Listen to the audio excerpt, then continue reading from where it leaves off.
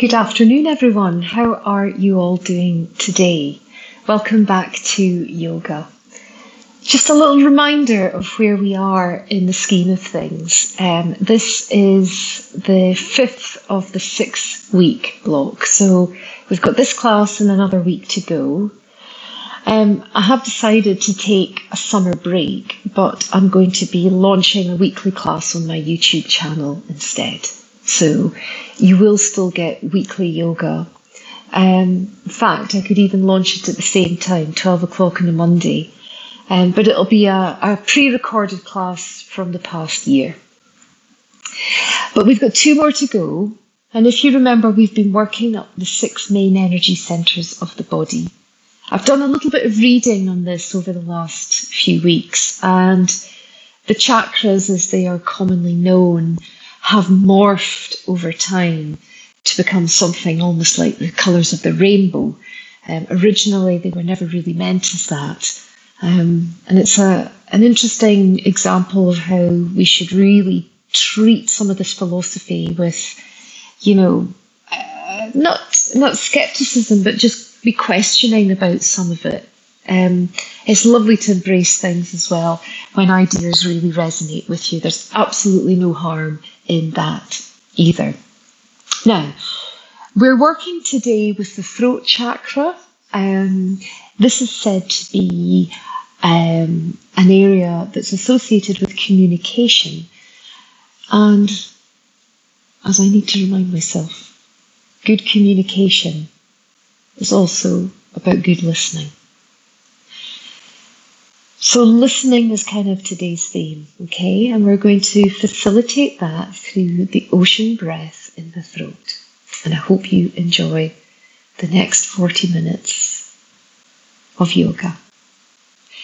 We're going to come up to standing to do 2 rounds of our familiar sun salutation. We did it last week with a little breath practice throughout and a little tweak within.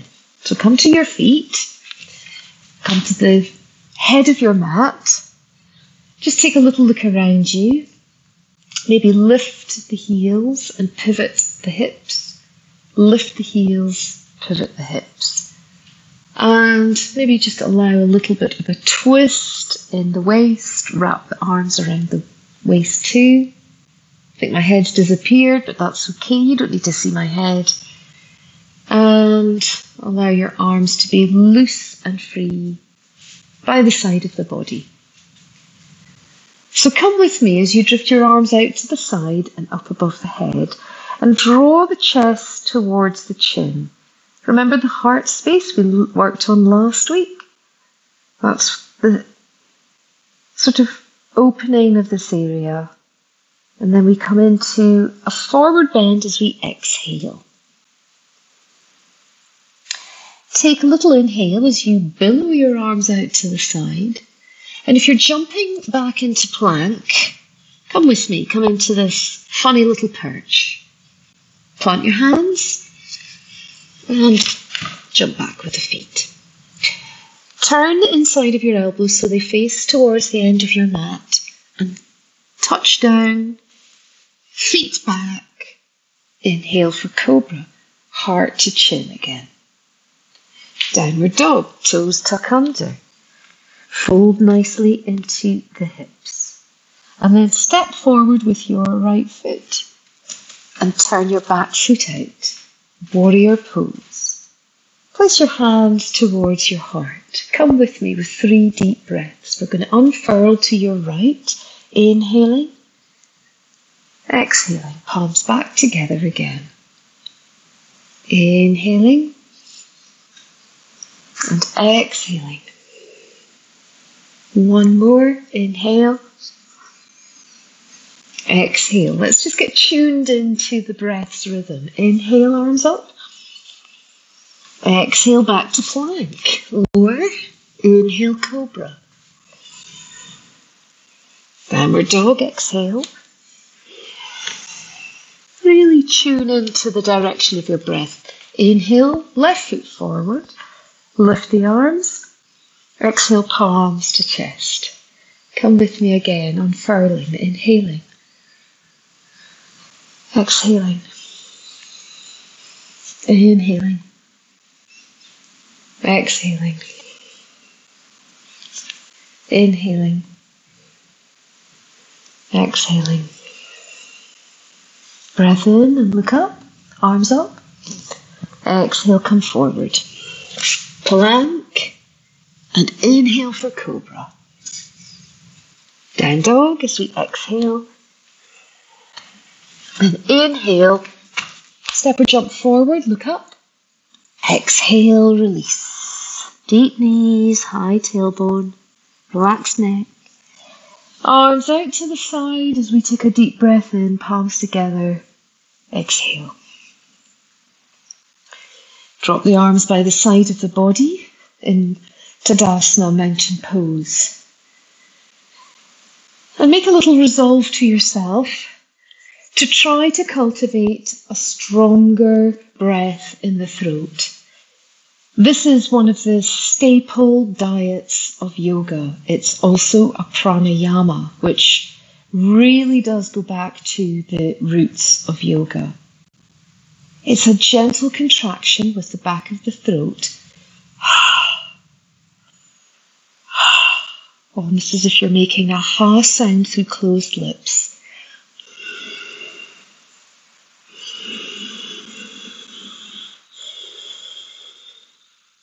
It resonates, it echoes, it vibrates. Where we land our attention, we become. So let your attention land on the back of the throat. Gentle contraction. Arms to the side, inhale. Keep that noisy breath going as you also exhale. Inhale, looking up. And exhale, either step or jump back into plank.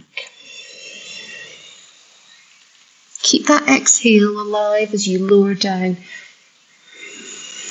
Inhale, cobra. Exhale, down dog. Let's take an inhale on the right foot forward, left foot turns out. Exhale, palms together. Unfurling, rotating, inhaling, spreading your wings. Exhaling the palms back to the center. Inhaling, spreading your wings. Exhaling to the center. One more.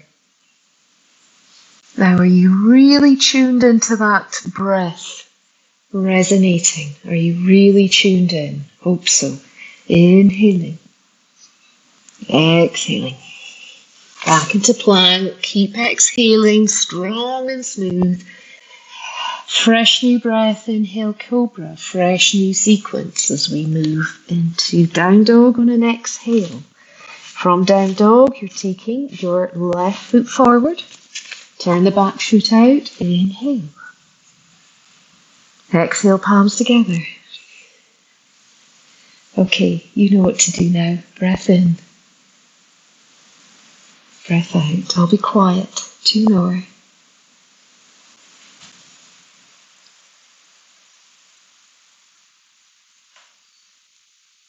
Cultivate your own pace.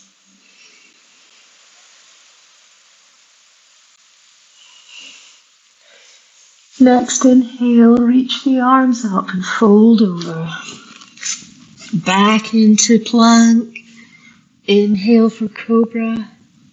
Exhale, down dog. Inhale, step or jump. Last round, about to conclude. Exhale and fold and soften. Come all the way up. And palms together.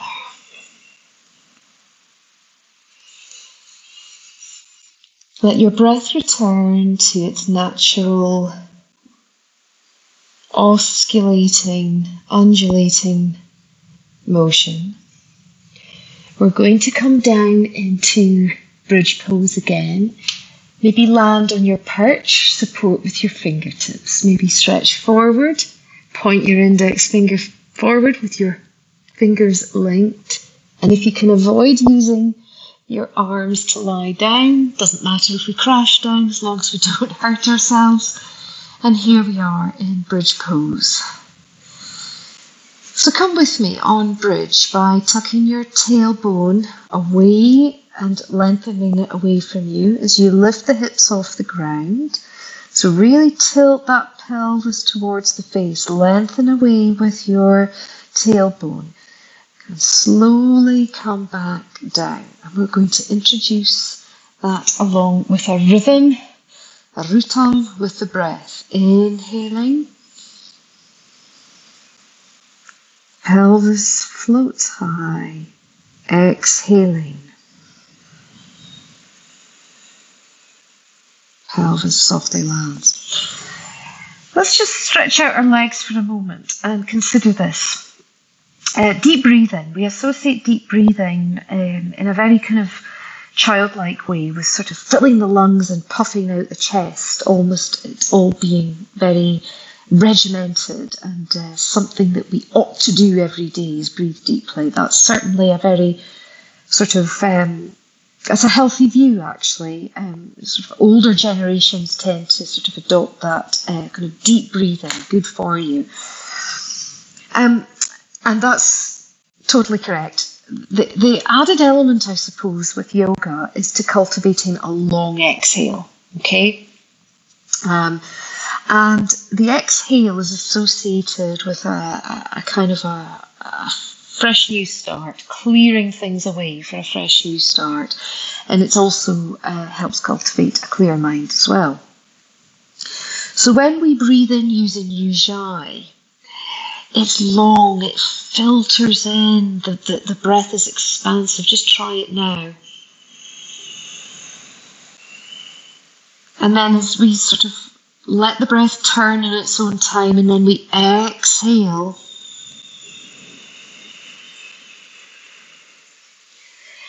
It's almost more powerful than the inhale, because when we breathe deeply, we kind of almost let the exhale collapse. But when we use our contraction with the back of the throat and let the exhale, we're with it, we're still with it. And it doesn't really peter out. It just reaches that turning point like a wave again. Lecture over. Practice is paramount. So we're lifting our hips off the ground with our feet close to our hips, and we allow our arms to drift back this time. Fingernails touch the floor behind us. Exhale, coming back down, nice and slowly, timed with the breath rather than me. So keep going with this. Do you remember the bridge pose we did last week? We rolled the thighs in towards each other. It became quite strong. And the chest, of course, is moving towards the chin, and the back of the neck feels long. The back of the body feels strong. Now, once we've established the rhythm, we can then tune into the Ujjayi breath. Contract the back of your throat and follow this lovely, newfound, strong, slightly slower but very much stronger breath.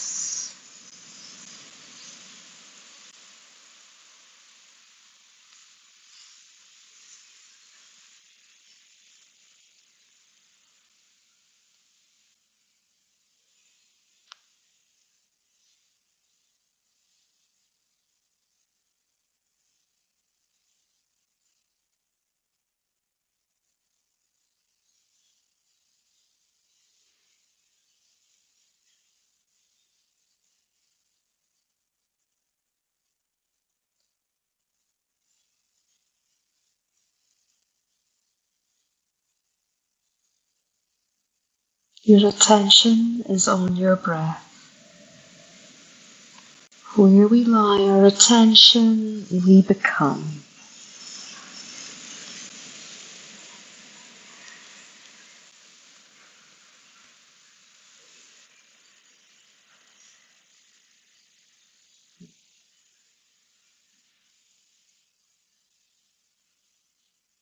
Just keep going with that for another 2 or 3 rounds. Just perfect that quote I gave you.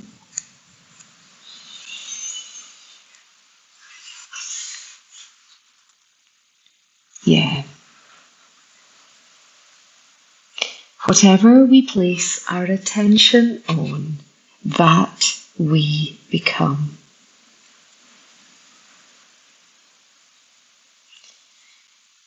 Where we place our attention is a decisive factor in how we experience the world we live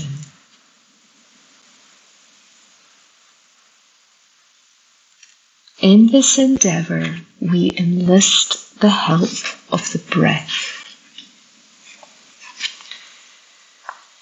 Now, this is as you slowly make your last exhale in this pose, a sort of end to this little flow that we've done. Draw your knees up towards your chest. Thank you, George Forstein, the Shambhala Guide to Yoga, for that quote. But the first bit of it, whatever we place our attention on, that we become, is a piece of wisdom first expressed in the ancient Upanishads. Yeah, wonderful. Let's roll onto one side or roll up forward and into cat pose. Take a couple of movements in cat. Land on that Ujjayi breath once again.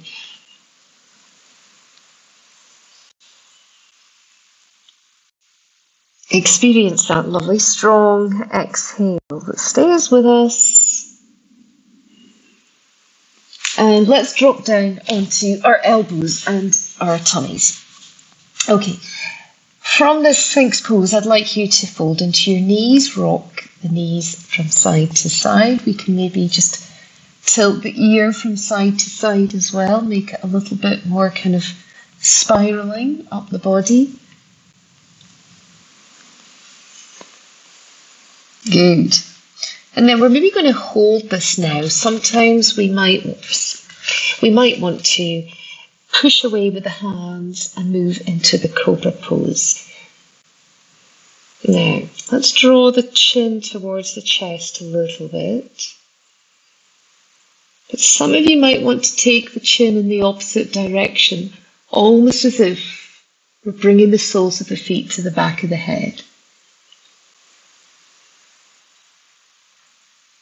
So feel that lovely warm openness in the throat.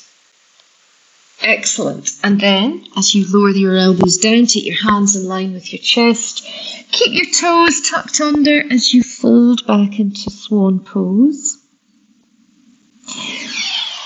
Slightly come into a long cat and then tuck your toes under. They're already under, aren't they? Lift your knees for down dog. Okay. Pigeon pose now. Let's flip the right toes over so the toenails on the right side are moving down into the mat. You're starting to soften into that right knee. And we're going to slide our right knee forward. Push back with this foot, even lift it and drop it down. So you've got a long pigeon tail. Good. Okay. Again, we're thinking about collarbones wide and bringing the chin towards the chest.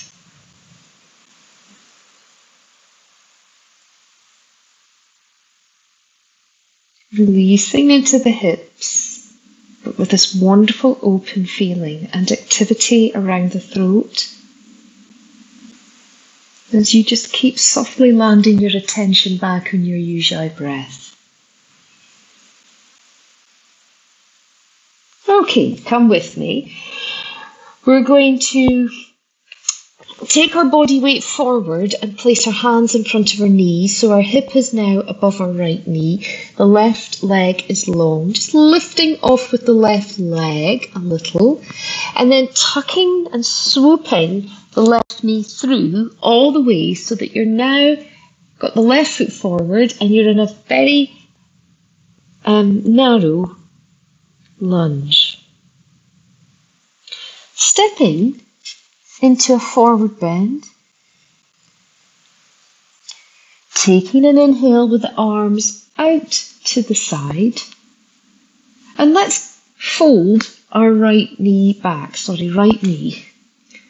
Catch hold of the foot or the trouser leg if you can and drift your opposite arm up. So this is a nice, relatively straightforward quad stretch.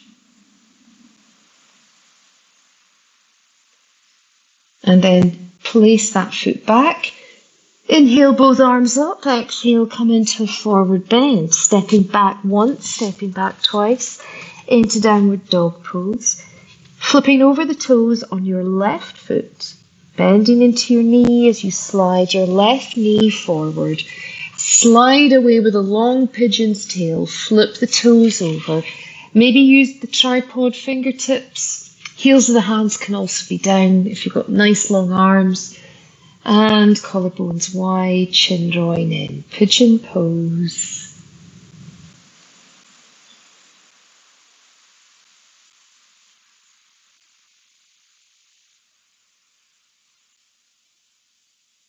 Breath feels very settled, I hope, now, as we start to take our body weight forward, take our hands forward, and slide so that your left hip settles above your left knee. And then just swinging the right leg open into the back of the knee, lifting the toe. And then drawing the knee all the way forward. You're again in a narrow stance. This time your right foot is forward. Coming into a forward bend and encouraging a release of the upper body. Take your arms out to the side to come all the way up to standing. And it's your left foot that you're folding back now. If you want to work a little stronger, bend into your left elbow and allow your right arm to float up.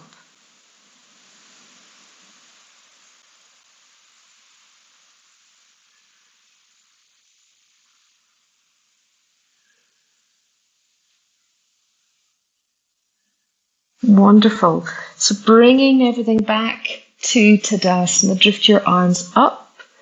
Exhaling, folding, stepping back once, stepping back twice. Okay, we'll do that again, but this time there'll be a couple more kind of exciting things in there.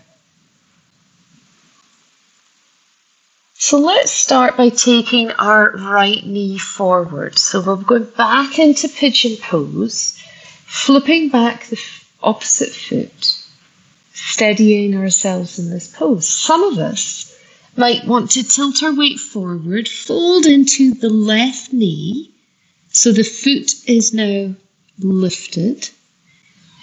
Come back up so that you're holding this pose with the hamstrings doing quite a lot of work on your left side. You can help that out a little. If it's within reach, if it's not, don't worry, by catching hold of the top of the left of the foot. And this is the king pigeon pose. Draw the chest and the chin towards each other. Widen the collarbones. Quieten our listening. Good stuff. Now release and allow the left leg to float away. Same again, you're taking your hands forward of your knee. Tuck your back toe under and just ease that hip above the knee. Lift into your back leg. Draw it all the way forward and through so the left foot settles in front of you. You're in almost like a runner's starting position. Now, you might want to have a look. You can either come into a forward bend or take your left hand quite wide and tripod your fingers. And then maybe you want to come into a one-legged forward bend. Now, we can either keep the legs suspended there or we can reach back and have a little opening by opening the knee on the right side. This is entirely optional. You might be here. You might be here with both hands on the ground, or you might have your right hand behind you caught hold of the foot with the knee opening. This is known as the candy cane pose. Now, whichever version you are in, we're going to come up to standing on both feet. Really well done. Hands to hips as you transfer your weight onto your right foot. No, your left foot. I keep getting this wrong. It's the right foot that's folding back. Turn your attention from the breath to a visual point ahead of you now to help with your balance. Allow your left arm to drift up. And rather than tilting at the hips, I want you to soften into your standing leg. For dancer pose, we're going to allow the right heel to drift away from the body. The chest is moving towards the chin. The front of the body is nice and open. The left arm is moving into the space behind your ear. Come with me again as you lower your left arm. Swing your right knee forward. Take your 2 fingers and place them inside the big toe and the second toe. Left hand to hip. And then lower both feet to the ground. Take a breath in. Take a breath out. Step back into downward dog. Just have a moment to deepen your knees, draw in your tummy and lift your tail. You might even want to just gently rock the hips from side to side. And you can just stay here for a second or two.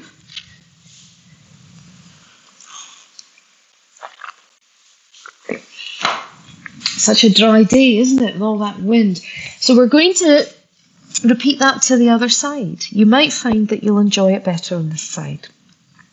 As you flip over the left toes, bend into your left knee and glide it forward for a pigeon pose. Push back with the opposite leg. This is your plain vanilla wood pigeon, if you like. Now the pigeons, they're quite kind of obvious when you spot them in the garden. They've got a slightly kind of regal look about them. Their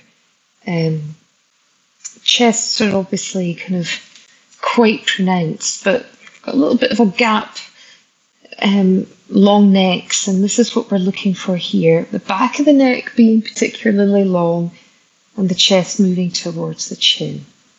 So it's not a sweeping movement at all, it's a very subtle movement. Now again, we might want to take our body weight forward. Plant your hands low, fold into the back leg, lifting up. So quite a strong contraction with your right hamstring. If you want, reach forward with your right hand, swooping all the way around, catching hold of the foot and settling into King Pigeon. If this isn't available, that's okay. There are the earlier versions that you can stick with. Perfectly fine. We're on our own little journey here. Good. Let's release into that back leg. Let's place our hands a bit forward of your left knee. Take your body weight forward, but this time come into a high knee. Hip is above your left knee. You can drift your right leg back. Swing down, swing low, and then bring the foot forward. Nice narrow stance. We're coming either into the one-legged forward bend. So if you want a little reminder, so just come into a plain vanilla forward bend if you know that that's what you're doing. Otherwise, come with me. Take your right fingertips quite far forward. Quite a big surface area for you to balance within. And then we start to tuck our back toe under and lift the knee and float the heel towards the bottom so that you're bending into your left knee. Now that is stage 2. So your both hands are in front of you. Maybe they're slightly steepled. If you want, you can start to turn out the left hip, the left knee. You can reach back, and if it's available to you, you can catch hold of the left foot. And you can think about lifting the chest and opening the knee. Back down you go.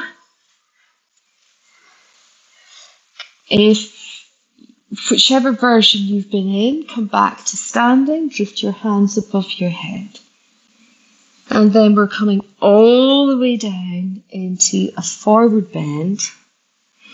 Again, you can either come down to sitting or you can do this funny little squat and you can roll all the way down. Now, if you've got a wall, I'd like you to go to the wall and stick your hip quite close to that wall and then swing your legs up. Have the back of your hands resting onto the floor with the palms facing up.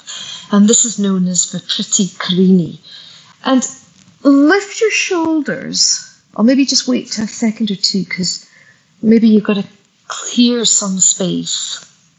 If you don't have a wall space to work with, maybe a settee, a bed or a chair, maybe even a table, or you can simply drift your legs up from where you are. Now let's work back into, well, not work back into, actually, that's a ridiculous phrase. Let's just turn our attention back to the throat. Now to help us along, lift your shoulders off the mat, place your hands behind your head very casually, and then just draw the elbows together so that you're really stretching across in a horizontal manner through the shoulders.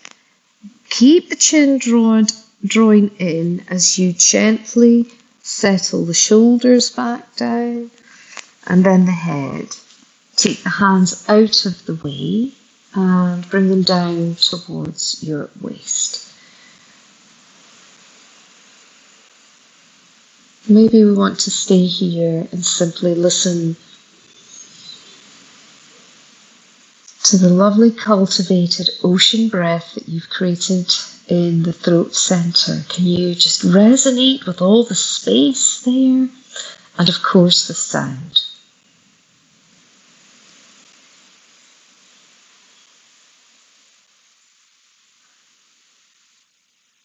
Now, one or two of you might be very happy to stay here, but some of you might want to just have one more asana today. Bend your knees and plant your feet onto the mat.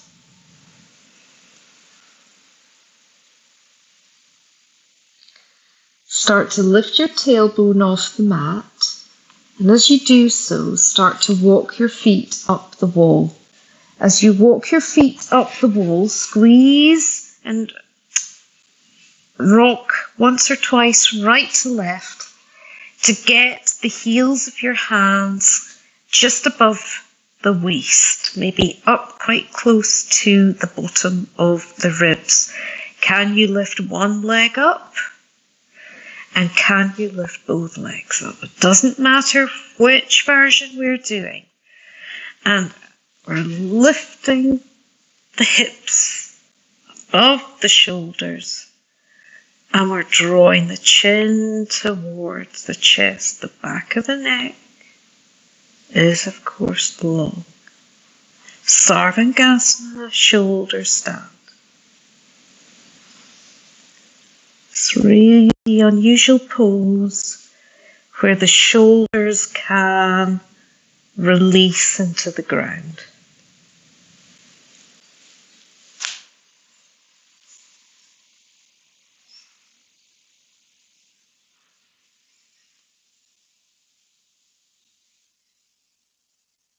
So to come out of this, start to slide your hands down towards your waist. Bend one knee, plant one foot back on the wall, plant the other foot back on the wall. and slowly descend to earth. If you want to, you can stay here with your legs up the wall for today's relaxation. But if you are nowhere near a wall, then I'd encourage you to acknowledge that this is now relaxation,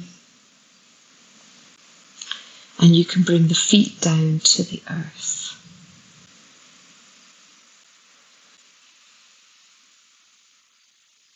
I'm going to encourage you to listen to the soft sound of your breathing in Ujjayi ocean breath once again.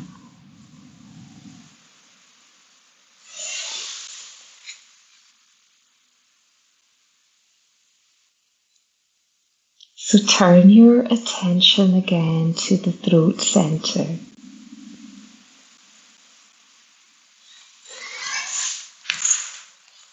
Without any force, gently contract the back of the throat.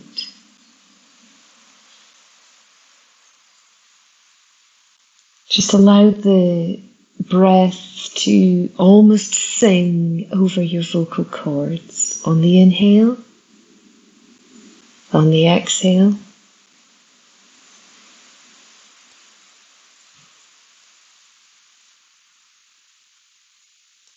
Another twice. Stick with it.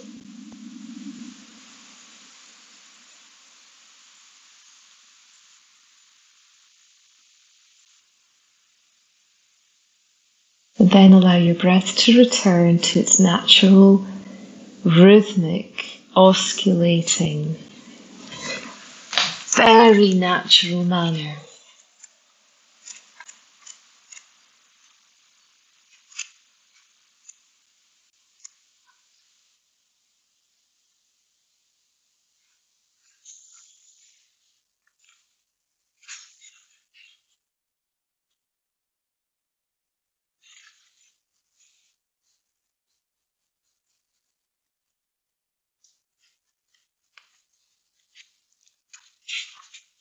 I'm going to read to you today from George Forstein's book, The Shambhala Guide to Yoga.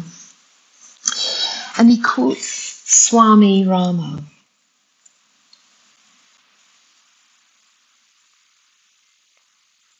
who says this: "The breath is the flywheel that regulates the entire machine of the body. Just as the control of the flywheel of an engine controls all other mechanisms in it.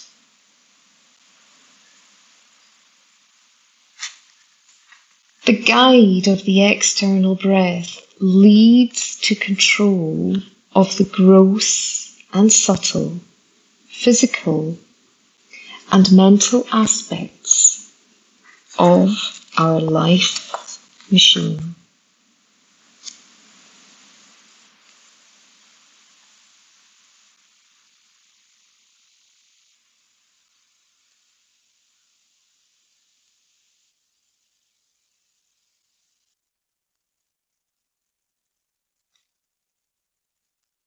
Whatever we place our attention on, that we become. Our attention is a divisive factor in how we experience the world we live in.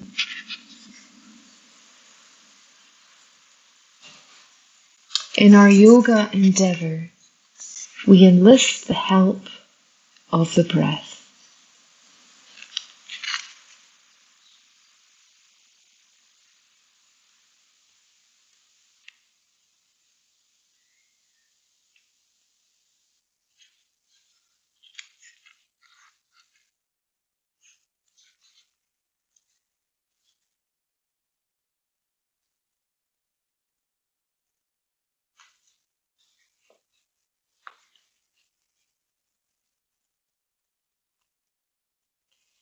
And if you have your legs up the wall, it is a wonderful place to be, especially on a warm day. So feel free to stay there. But if you want to simply start to move the knees towards the chest, and if you're against the wall, you may find that you're a little bit kind of jammed there, but don't worry. You can just simply ease yourself back a little bit. Slide your hips away from the wall if you can. Roll onto one side. If you're just lying on your yoga mat, start to move the body, roll onto one side, and slowly come up to sitting. Linking your thumb and your index fingers together, we're going to finish with 3 Brahmari breaths. We're going to make the sound of the bee. And you can be any size of bee you want. You can be a little tiny bee, a squeaky kind of bee, or you can be a big bumblebee with a nice deep bass tone. We practice bee breath on the exhale. I'll do the first one, you join in, and then do the second 2 in time with me or in time with your own breathing. A breath in. And as we exhale softly through the lips.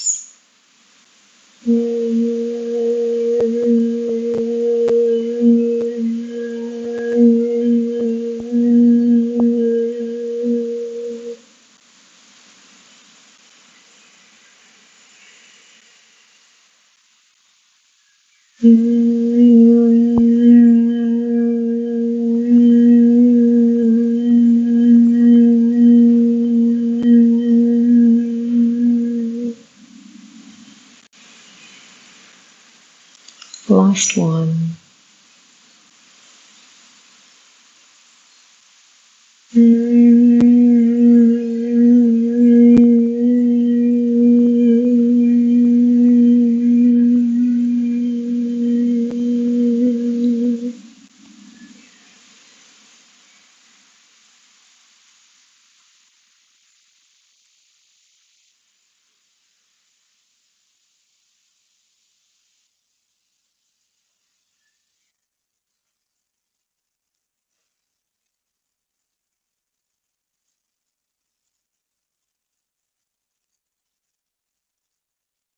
As your breath settles to normal, just quiet in your listening, the inner sound.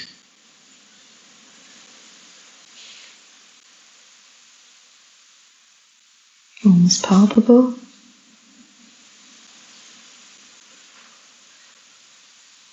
Space around the throat, open and light.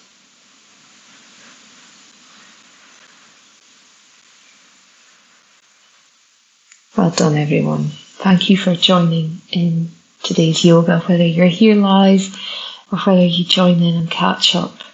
It's 40 minutes for you. Thank you.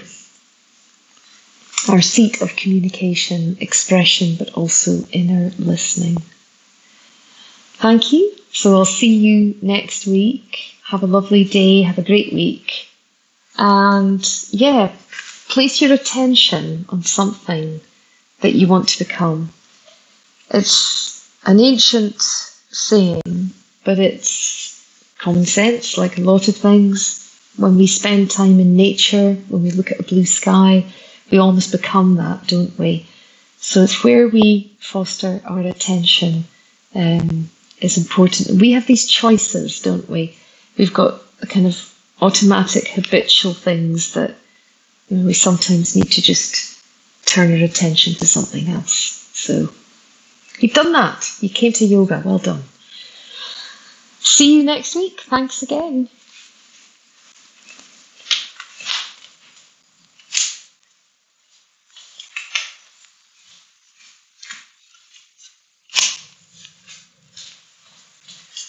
Well done.